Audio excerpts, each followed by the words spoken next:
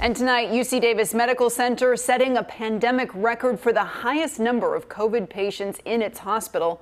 126 hospitalized tonight. That's up from 37 on January 1st. So what is the state doing to help hospitals during the Omicron surge? CBS 13's Valina Jones is in Placerville getting answers for us. Valina?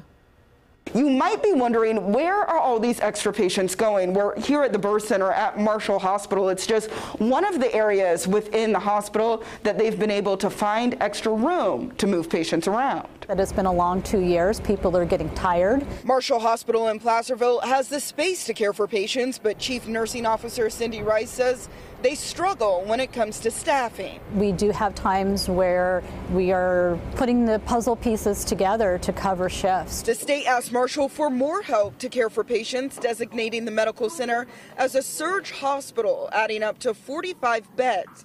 They're using extra rooms in areas like their birth center to move non-COVID patients and make more space. When the state approached us, we said, okay, let's figure it out. In return, they will get 40 to 60 nurses and other hospital staff to help fill the need coming from across the state. We've had people who have been out on COVID protocol. Any relief we can give our healthcare staff is a good thing. So where are the other surge hospitals going in our area?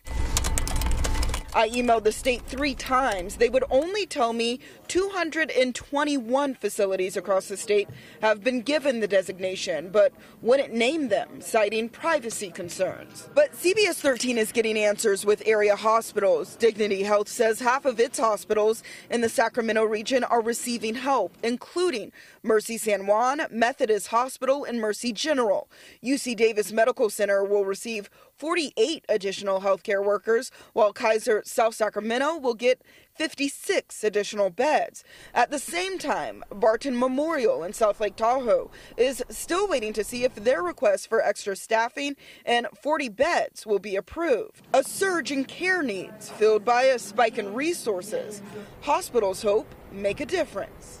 Well, we're certainly hoping that it provides the support that other hospitals need and provides the care to the patients that may be otherwise sitting in an emergency department. Traveling nurses here at Marshall Hospital are expected to start Monday for training and be working at full capacity within a few days.